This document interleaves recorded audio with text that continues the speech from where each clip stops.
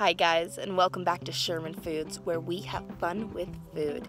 In today's video, I will be discussing 3 basic things that you need to know before you start dehydrating your own snacks. So come along and I'll tell you the basic facts. Here I am in front of my handy dandy dehydrator to give you tip 1. You want perfect produce whenever you are dehydrating something. So you don't want something that's overly ripe. You want it to be firm and just something yummy with great color. That's what you're gonna wanna put in here. You can dehydrate almost anything, but to get the best results, you want to use the freshest produce. So for tip 2, it's important that you cut your fruits and vegetables in consistent, thin slices. So to be able to do that, I use this, the Full Star mandolin.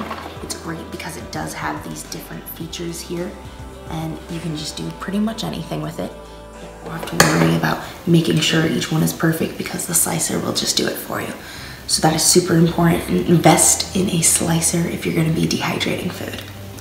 The reason why you want thin, consistent slices is because with the dehydrator, it uses air to circulate and dry out the produce. So when you have different sizes in there, it's gonna take different times for each of those slices.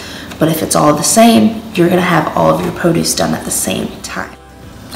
My last tip, tip 3. This is something that I've learned over time.